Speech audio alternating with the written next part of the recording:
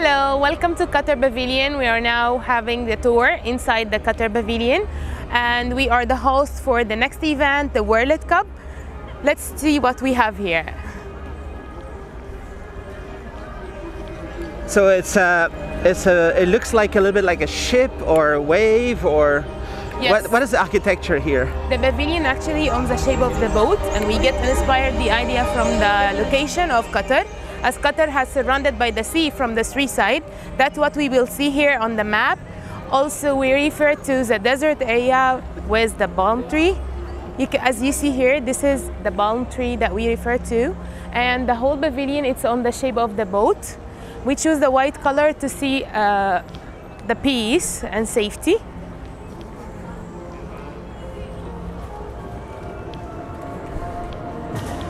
So here's the entrance. First, we start with our Amir and the father, Amir Sheikh Hamad bin Khalifa. And the one is ruling right now, his son, Sheikh Tamim bin Hamad bin Khalifa. And the pavilion is divided into two sections. The first one has 6 slide screens. Each one is talking about a part of the country, sorry. The first, we go to the map to see the location and how it's affected on our trading. As you see here, that Qatar has surrounded by the sea from the three sides. Doha is the city or the capital of Qatar. The main airport is Hamad Airport. Hamad International Airport has got the first one who used the safety and security during Corona pandemic. Actually, it's a very, very busy airport with connecting the whole world through Doha to get a stopover from Europe to Asia, Europe to Africa, all these connections, right? Yes. And the whole Middle East also. Yes, exactly. As you see here, the UAE is here, 45 minutes away from Doha, and Saudi Arabia is near here. Bahrain is here. All right. And we show the most famous historical places, the galleries, and also the fish traps and the marine activities in Qatar. And the most important thing, and that we all looking for, are the stadium for the World Cup. We have 8 stadiums. 4 of them are in Doha. We have 2 in Wakrah and 2 in Khor, but all of them are on the same line. Nice. So it will be very, very easy for people to get from one stadium to the other. Exactly. You can attend more than one match in the same time, or nearly in the same time. In the first screen that we have, we explain why we make the pavilion on this shape. We got inspired the idea from our flag, the sword to show the strength and power. The boat to refer because the Qatar has surrounded by the sea from the three sides, as their main trading is in the past was fishing and searching for pearl, and also the palm tree to refer to the desert. You can see here the future city. It's called Lusail, one of our stadium, and it will be in the future city, which is Lusail. It will be the closing and the opening stadium. This is Al Zubarah Fort, is one of the heritage spots in Qatar.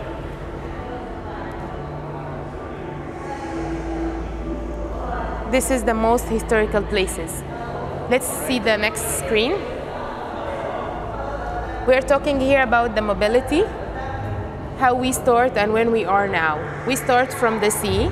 They were using the boat to move from country to another. So this is like an astronaut. They were guiding them by the star where the way is. Now we reach the sky by having the airplanes. So Qatar has one of the best airlines all over the world, Qatar Airways. It's connecting more than 150 countries, and it has more than 250 aircraft. I've been at Qatar Airways many, many times, and it's amazing price. Yes. Very affordable tickets for the economy seats. Exactly. I never tried the first class, but I guess it's a luxury for them. It is. Up there. And then connecting all these countries, that's really cool. Yes, it is easy to move all around the world using the Qatar Airways. Right. In the third screen, we are talking about education and communication. The Arabic language is starting by drawing some letters and then get improved till we reach the space studies. Qatar has its own education foundation that has more than 15 universities from all over the world, and all of them are famous universities like Northwestern and Texas University, also Carnegie, Georgetown, and many universities with many specialization. That beside the national universities, also Qatar has its own satellite, and it has a specific company that is responsible for satellite management. There's also the Al Jazeera. Sorry? Al Jazeera TV station also.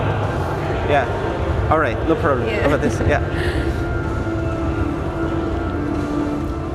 In this screen, we're talking about innovation and technology. We refer to the medicine with Sadra tree. It's a very famous tree in Qatar, and actually sometimes they're using in healing medicine and coloring drawing. It's called henna. And we put it here to refer as the roots of the Qatarian. As they start from the very hard environment, now they have a lot of achievements. Also, we are talking about the improvement that happened in the laboratory and hospitality in Qatar. Qatar has its own Qatar oasis for technology and hospitality. They invented a new device during Corona pandemic. It's a very small one, using in breathing, and it was very easy to get it with you or travel with it. So this is one of the achievements that they have during Corona pandemic.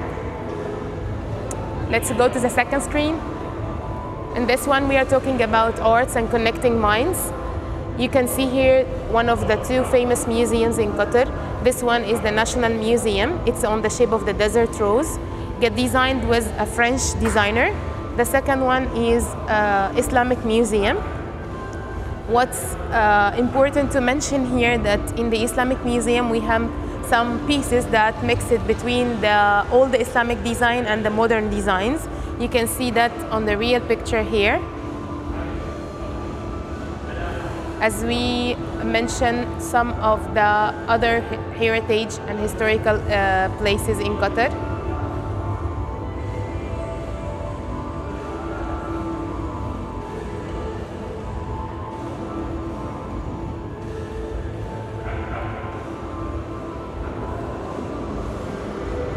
This is the very famous statue that we have in Qatar Airport.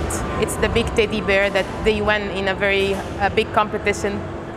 Why is there a teddy bear in the airport? Maybe it's the child lose it. Yes. That's the idea. You forget it in the airport, and there it is. No. There was a competition that Qatar has participated in it, and after the competition ended, the country will pay much or donate more than another country will win this teddy bear, so Qatar won this teddy bear. Oh, nice.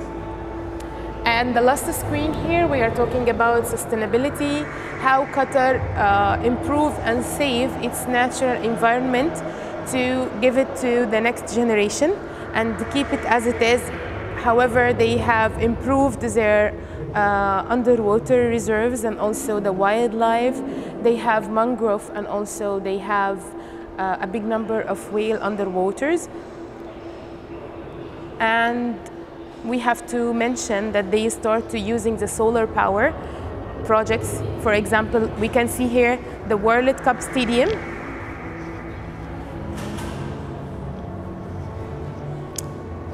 Here we are. These are the 8 main stadiums that we get designed for FIFA 2022. We have 8 stadiums. We're using sustainable material on one of the stadium, a friendly environment material, and one of the stadium is a containered stadium. That's because after the match will be separated into 3 small stadiums to be donated to the poor countries. How many of the stadiums are being donated? 3 will be the end. One big stadium will be separated into 3 small stadiums to donate to the poor countries.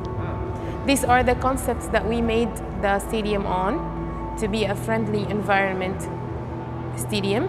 However, all the stadiums are open from the top but all of them are ACs because we are using a solar power to work this stadium. Nice. So actually, in theory, they could be used all year. Yeah. Yeah, but the World Cup is going to be in November, right? This one will be the opening and closing stadium. It's called Lucille. Do you have a ticket? A ticket, of course. Yeah, for the opening? Yes, of course. Yeah, all right. Also, don't forget that Qatar has the Arabic Cup starting on November 30 till December 18th. Also will be in Qatar. Nice, so they're actually going to test all the stadiums. They're ready? Yes, they this are. Is exciting. Let's see the second gallery. It's a film screening about Qatar.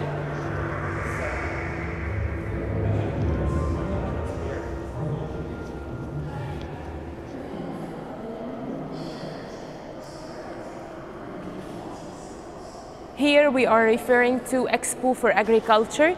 Qatar has a plan to start making Expo for Agriculture 2023. As you see here that we are talking about sustainable and the green world, so that's why we prepare for this event.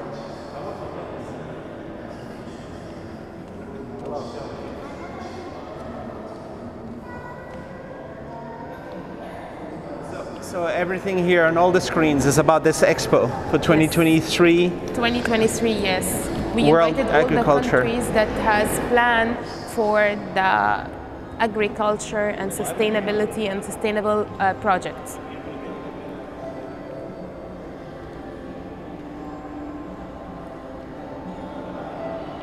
Nice. So are there Qatari designers, graphic designers who did this work, or you partner with some architects from different countries and stuff like that? Yes, sure.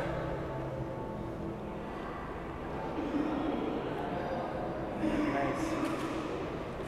All right, and nice big benches around here to sit and relax and watch the show. How long is the show? The next show will be about the Arab Cup that we have next month.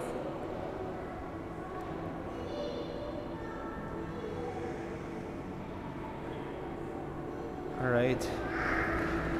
It'll be exciting to watch the Arab Cup in the stadiums. Yes. It's pretty much like a test 1 year before the World Cup. Yes, sure. But all the stadiums are ready. Wow, that's cool. All right, so here you can see the wildlife in Qatar, the underwater reserves that we have.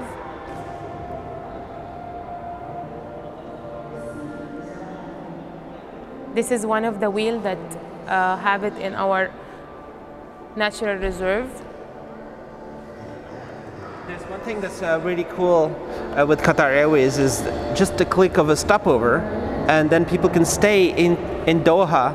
Yes. You can stay in Qatar for a few days, very affordable, very nice hotel, like $40, $50, and you get 4 or 5 star hotel. I was trying that just before the COVID. Exactly. And I'm hoping it will continue during the World Cup. Yes, well, there'll be a lot of capacity for hotel rooms and everything. Yes, built. They are. Yes, they are ready for that. And Airbnbs. And here in the corner, you have some shows once in a while. Some people come and play here. We have sometimes we make a live show for the traditional music in Qatar, and also the songs, and sometimes we invited bands to have the national dance for Qatar. All right. And then what goes on over there? Is the exit? Yes. The last stage is the exit here. Before you exit, you can get the stamp on your passport. And we thank all the people who come to Qatar Pavilion with many languages. All right. Thanks a lot. Thank you.